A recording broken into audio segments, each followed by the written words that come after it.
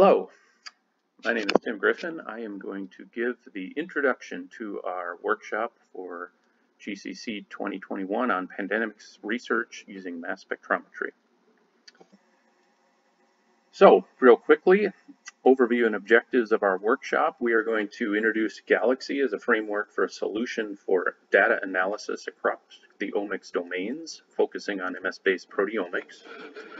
We hope to provide some hands-on experience in using Galaxy in these applications, demonstrate how Galaxy can be used for mass spectrometry-based proteomics, as well as a little on multi-omic analysis using COVID-19 studies as representative data, and lay the foundation that we hope you may take this away and use Galaxy in your own work, and or if you are a developer, contribute your tools to the Galaxy community. So who are we? We're at the University of Minnesota.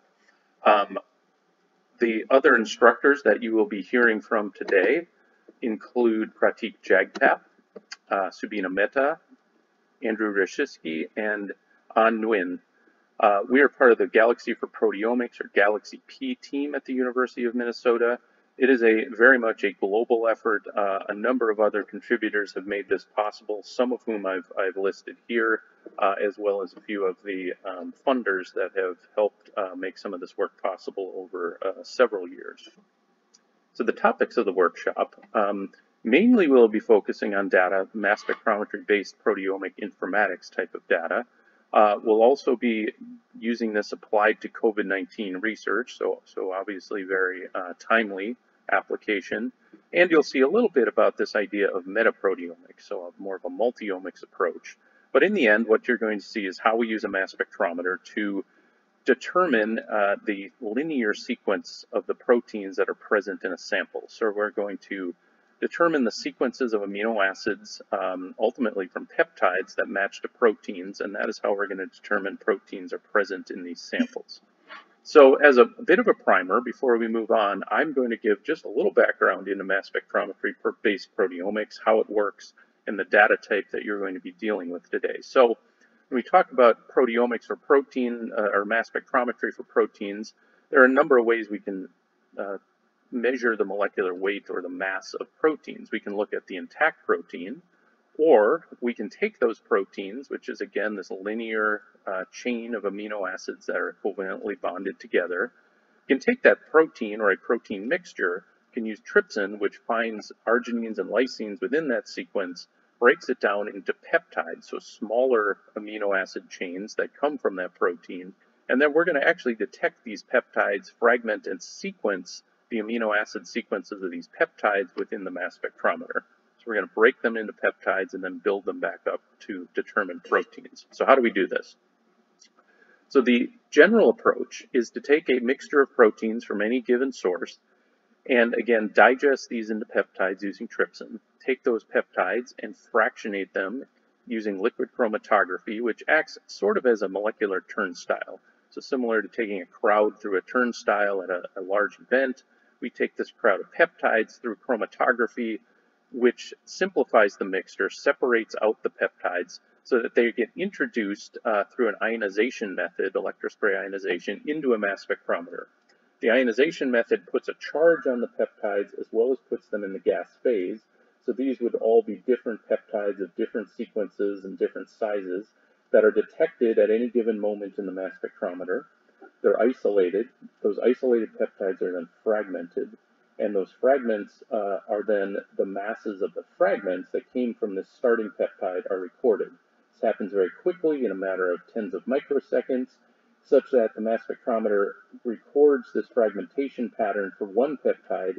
It remembers those that were just there a moment ago, goes and gets the next peptide, fragments that peptide to create another MS-MS or tandem mass spectrum, with these fragmentation spectra being unique to the sequence, the amino acid sequence of the peptide that was selected and fragmented. So how do you then put an amino acid sequence to this fragmentation spectrum? So this unannotated MS-MS or fragmentation spectrum is put through a sequence database searching program where it takes proteins within a database. They could be predicted or known proteins that have been sequenced, takes all those potential sequences, creates theoretical spectra for those fragmentation patterns in the database, and then does a match, and such that those that are observed for those that come from peptides, they will be matched to a theoretical fragmentation pattern that matches the observed. So that when this works, as we're showing here, what we get now is an annotated mass spectrum where we have amino acid sequences mapped now to all these fragment pieces, and that gives us the full sequence then of whatever the peptide was that created this tandem mass spectrum. So once we match a peptide sequence to our MS-MS spectrum, we then can relate that back to the protein, because we started with proteins, digested them to peptides. So we now can, if we desire, we can take the peptides we've identified and infer a protein. Usually what will happen is that a protein, if it's present, we will detect and sequence more than one peptide off of that protein, so that gives us a bit more confidence if that protein is actually present. So you'll usually see multiple peptides when identified that map back and help you infer identity and presence of proteins. So as the topic of this workshop is, this is very much a bioinformatics driven analysis of this data. So what you're going to learn about today is that there's a number of tools that are necessary to do this identification of these peptides and the inference of proteins. And we'll take it a step further, is that you're going to see the application of this, where we're going to need to also identify what organism does a particular peptide sequence come from. How do we validate that these are actually confident matches? And so it's very much a multi-step bioinformatics challenge. So how do you approach that? The way that we have approached that is by extending Galaxy, and without going into too much depth on Galaxy, what Galaxy gives us in this application area is a very nice environment, sort of this unified environment to take in data, to integrate and implement tools, different software tools that can be then integrated together to work together, implement this on powerful, scalable computing resources, whether it's in the cloud or locally. And this all comes together within the Galaxy environment, and is also driven by a user interface that makes this usable by non-expert programmers, or through the API where it can be operated as well for those with a little bit more expertise as programmers. So it brings all of this together as this really nice platform to carry out these complex bioinformatics and multi-omic data analysis workflows. So one thing that you're going to hear a fair amount about today is this idea of defining workflows and also history. So as I've kind of alluded to, one of the key pieces here is that as these analyses become more and more complex, they go from a single software tool to needing multiple software tools. And those software tools then need to be sort of chained together or integrated in a way such that the output from one software tool acts as the input for a subsequent tool. And you would like ideally to be able to develop an integrated workflow where one can put in input data and in an automated way have this data go through this workflow, and each subsequent tool takes in an input, brings an output that may serve as an input to the next tool, and ultimately get to an end result that's the desired results file that one can utilize and export off of Galaxy, or even visualize on Galaxy. So that's the idea of workflows that you're going to see here. It's really these different tools that have been plugged in together and work in an integrated way. And in Galaxy, what we can do is actually save those with all the various parameters of each tool in an optimized state, so that one can share and access these and make this more reproducible. We also will see histories, and a history is basically a workflow that is acted upon data, and it's an archived record of that analysis. By using that workflow, one has analyzed data, and it saves all of the input data, all the intermediate data, as well as the final output. So you can see sort of what happened, and again, share that with others. Helps for these analyses to be much more reproducible as well as transparent. So those are a couple of keys that you're going to learn about today. And with that, I'm going to end the introduction section. And the next thing you will hear about is a bit more about the specifics of the application of these workflows and tools to COVID-19 data. Now that we have learned about the mass spectrometry methods that are used to detect peptides and proteins, let us start looking into Galaxy workflows that we have developed for the analysis of COVID-19 mass spectrometry datasets. On the website here, you'll find Galaxy workflows that we have developed for COVID-19 mass spectrometry dataset analysis. These workflows were developed to detect peptides both from clinical as well as cell culture samples. And using these workflows, we have been able to detect peptides that have spanned the entire SARS-CoV-2 proteome.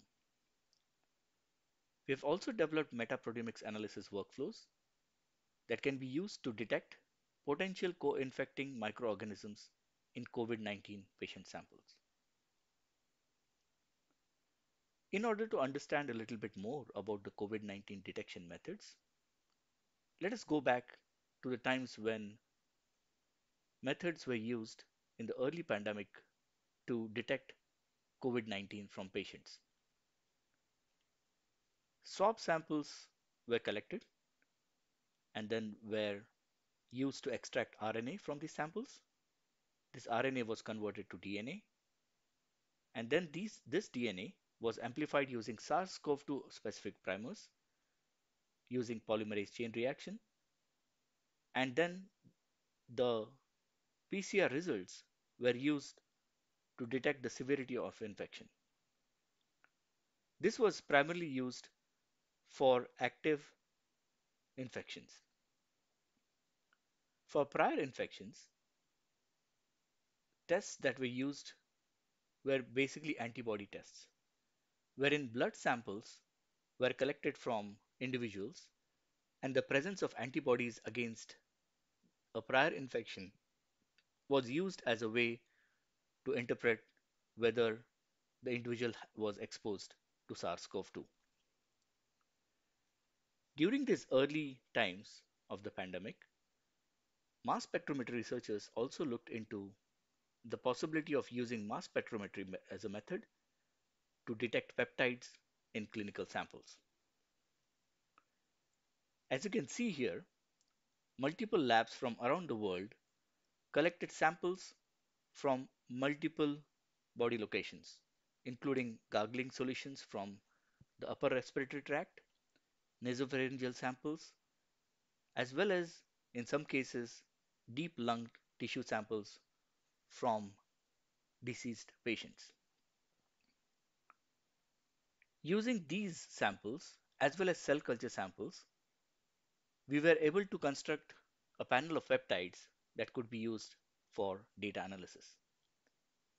In cell culture samples, for example, one could look into the deeper proteome of SARS-CoV-2 virus since you could extract cell lines that were infected by a virus and one could collect samples at various time points. So in order to generate this peptide panel, we started with some clinical samples as has been shown here,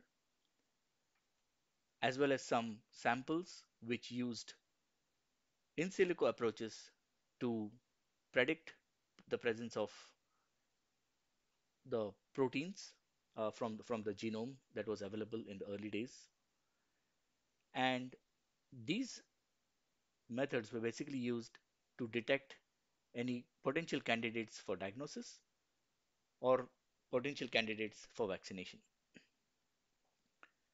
As I mentioned earlier, we also looked at some cell culture data sets, and these helped us to get a deeper understanding of the proteome of SARS-CoV-2.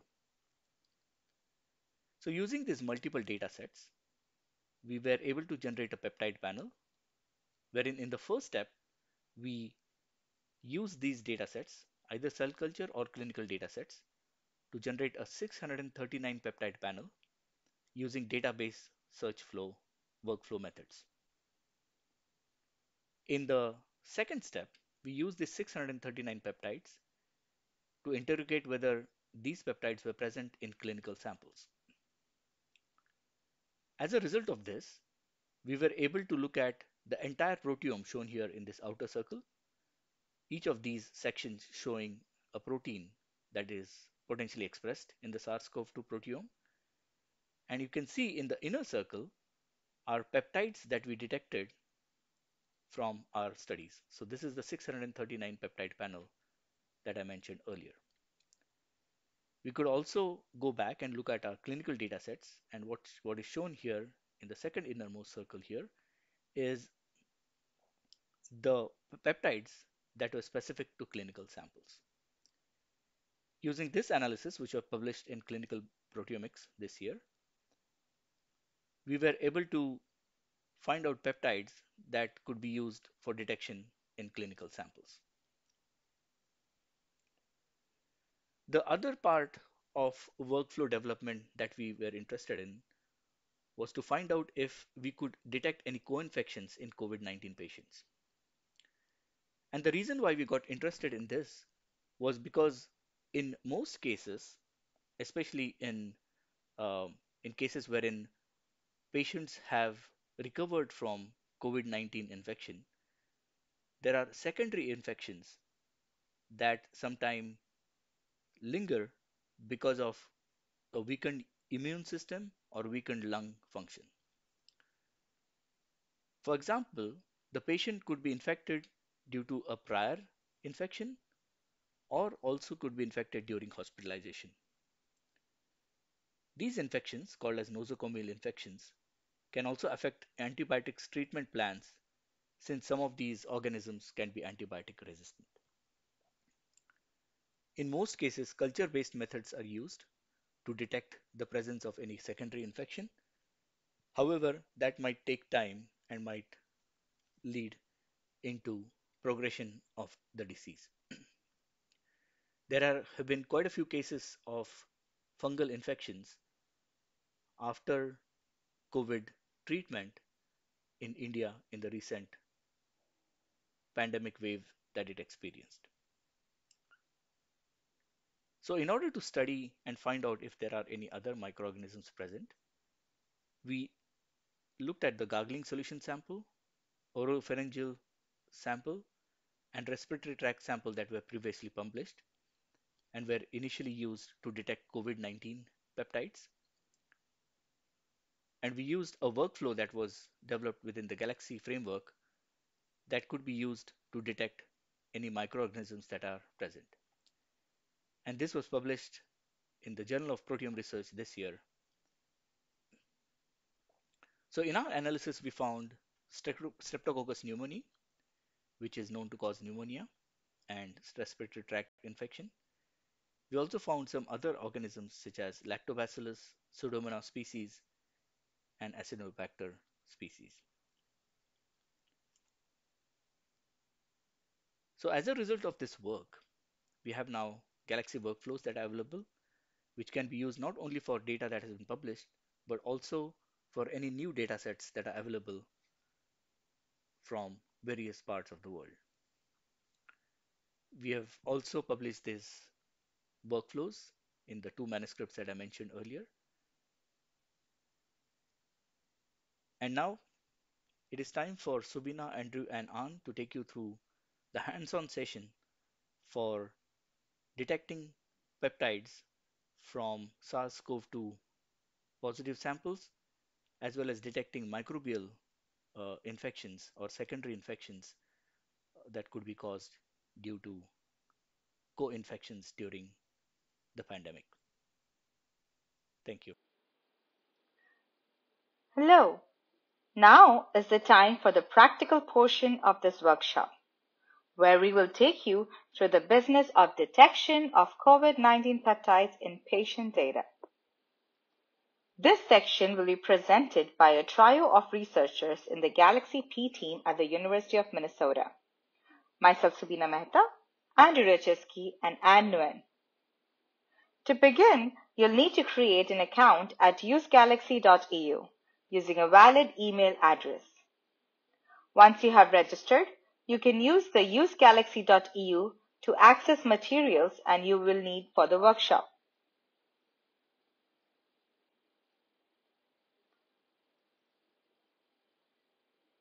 Within the usegalaxy.eu webpage, Bring your cursor to the toolbar at the top of the screen and click on Share Data, and then Histories and COVID-19 Inputs, which will bring you to a history containing all the necessary data to begin your analysis. Click on the plus sign to import the history into your account. Now this will import the history into your account. Now go ahead and click on Share Data again. This time click on Workflows, and then COVID Workflow. This is the automated workflow we will be discussing. As before, import the workflow and start using the workflow.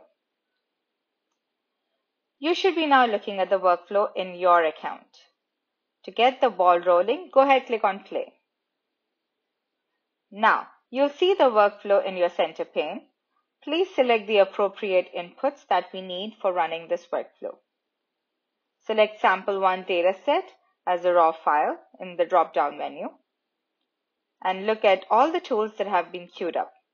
Now, once you have established that, run the workflow.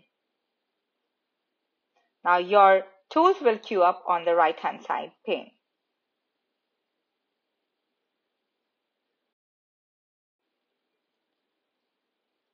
So I hope you were able to run the workflow on the dataset provided. If not, we can go over that again. Let me basically give you a background information regarding what we just did.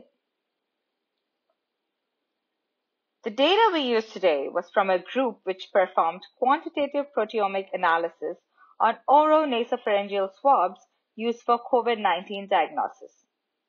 They had patient data from both positive and negative samples.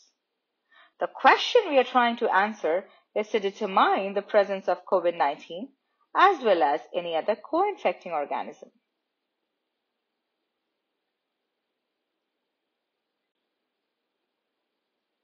Here is the galaxy view of the workflow you just ran. It might look a bit complicated, but we have just used few text manipulation tools to make the tools compatible with each other. Here is a somewhat easier version. Let me go step by step. Firstly, the main inputs of the workflow are the protein FASTA database, comprising of human proteins, contaminants, and the COVID-19 proteins, and the MS data. The first step is to perform database searching, for which we use the search GUI peptide shaker combo. We will be going into each of these tools later on. First, we use the peptide report from the peptide shaker to extract confident peptides, of which we perform unipept analysis to get taxonomy. We look at the organisms that have at least 2 peptides for selecting these peptides and perform pep query analysis on. Pep query is the validation tool we use. We eliminate the presence of human and contaminant proteins by providing that database. Once we get the output, we perform a filtering step in which we extract peptides based on p-value and confidence. These peptides are then subjected to another step of validation, which is spectral validation, for which we use the mzident.ml file, which is a peptide shaker output, to create an MZ2 SQLite database. This SQLite database can be then viewed with the help of the multi-omics visualization platform within the Galaxy. The platform has inbuilt lorikeet visualization to visualize the spectra. We then manually examine the spectra and extract those peptides, and then perform unipept analysis to determine the presence of COVID-19 as well as other organisms.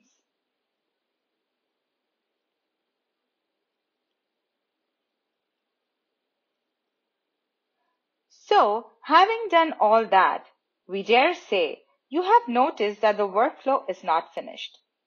This is typical, as considerable time is generally needed for these tools to run. In the meantime, we would like you to be able to analyze some data for yourself. So you go back up to the toolbar at the top of the screen, click on Share Data, and then Histories, and then finally open up the COVID Sample 1 history. Import this history by clicking on the plus sign. We will interrogate this data shortly. Thank you for following thus far. Hello, my name is Andrew Rucheski, and I'll be getting into some of the main tools of the workflow with you. First, there's the paired duo of Search GUI and Peptide Shaker. Search GUI is a collection of peptide search engines that run together with 8 to 9 built-in algorithms such as XTandem, Comet, MSGF+, etc. We provide it with all the identification parameters for database searching, such as the spectrometer resolution, fixed modifications, variable modifications, etc. Search GUI then generates a report. Peptide Shaker takes Search GUI outputs and ranks and filters the peptide spectral matches based on their quality, selecting those peptide spectral matches that are better than a 1% false discovery rate. Peptide Shaker then creates tabular peptide report files, as well as an MZ-ident.ml file. We use the peptide report and the MZ-ident.ml file for downstream processing. The next major tool is called UniPep, an open source application that was purpose-built for metaproteomic analyses. It can perform both functional and taxonomic annotation, but for this tutorial and workflow, we are performing only taxonomic annotation. We select organisms with at least 2 peptides, as this is a general standard for confidently assigning peptides to a target in protein mass spectrometry. Generally, this strategy is used to assign peptides to a protein, but in our case, we assign peptides to an organism in the community. We then extract those peptides for peptide validation analysis. There are 2 main steps we use for validation. First is the PepQuery search engine, where we eliminate the presence of host proteins and extract validated peptides for our duly identified organisms. With that accomplished, we then manually assess the spectral quality of these validated peptides. This is necessary, as peptides which can pass PepQuery do not always have the highest quality, making them ill-suited for reliable automated detection. This figure summarizes how the PepQuery search engine works. It was generated by the creators of the tool, the Zhang Lab at Baylor College of Medicine. First, our peptides of interest are compared with the MS-MS data to generate PSMs with matching spectra. These are then compared to a reference database and scored based on whether there are better matches to the PSM spectra amongst the reference peptides or not. Then, the PSMs are compared to a library of randomly generated peptides to see whether a match to the spectra can be found at random, increasing the robustness of this match. Finally, if engaged, PepQuery performs what is called unrestricted modification searching to see whether the reference proteome can form a better match to our PSM spectra, allowing for post-translational modifications to be counted. Peptides of interest with PSMs that have no match to the reference proteome, with or without post-translational modifications, and no matches to random peptides are considered to have passed. When PepQuery is finished, it returns a number of tabular files, including the PSM rank. We can then filter the contents of this output to eliminate those peptides that show too close a match to the reference database, which in our case is the human host proteome supplemented with common mass spectrometry contaminants. Theoretically, those peptides with a p-value less than 0.05 correspond to peptides which haven't had a match in the reference database. When the more stringent unrestricted modification search is performed, there is an additional column called confidence, which designates the peptides as being yes or no. We will filter the PSM rank file based on those peptides that are designated as a yes. These are our validated peptides.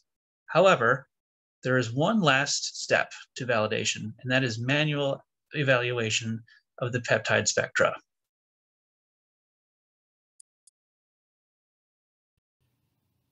Hello, my name is An Nguyen, and I will take you through the final validation step of the COVID-19 data. Spectra of peptide past the validation by PEP query will be manually annotated by MVP, a multi-omic visualization platform that includes the LoRiKit visualization tools.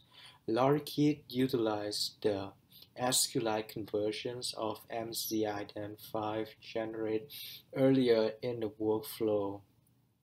We first manually look at the signal-to-noise ratio of the product ions MS-MS spectra and spectra containing product ions with at least a threefold higher in intensity than noise peaks were retained. Next, we inspect the degree of completeness of the B and Y ion series, with passing spectra determined to have at least three consecutive B or Y ions. Peptide with spectra fulfilling these two requirements will be considered valid target for the detection of SARS-CoV-2. So here we present two examples of spectra. The first spectrum doesn't have three consecutive B or Y ion, which is why we reject it. The second spectrum, on the other hand, has more than three consecutive Y ions, and the product ions are noticeably more intense than the noise peaks, so we accept it.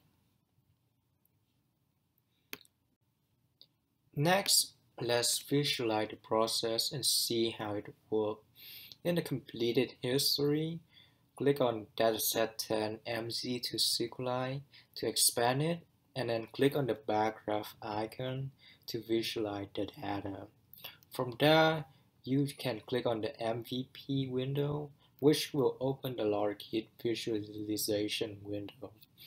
Rather than go through all of this data, you can select Load from Galaxy, select the list of validated peptide, and then click Use for filtering. This will narrow down the list of peptides from several thousands to a handful. From there, you can select a peptide of interest, click on PSM for selected peptides, and then inspect the spectra presented below.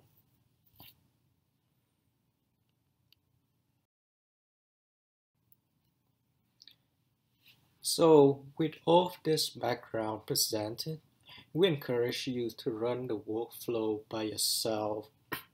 Take a look at the PepQuery PSM rank 5. Visualize the MZ to SQLite output using MVP and annotate the passing peptide by yourself. Now you decided. What do you think is the COVID and co-infection status of this sample? With this, we conclude our presentation. We would like to thank you for attending and engaging in this workshop at the 2021 Galaxy Community Conference. Below is a collection of links that you may find useful, which include our contact information, a specialized Galaxy for Proteomics platform hosted by Galaxy EU, repositories of our workflow, as well as training materials for the use of the Galaxy platform, and finally, publications detailing our COVID-19 proteomics research. We hope you enjoyed the workshop.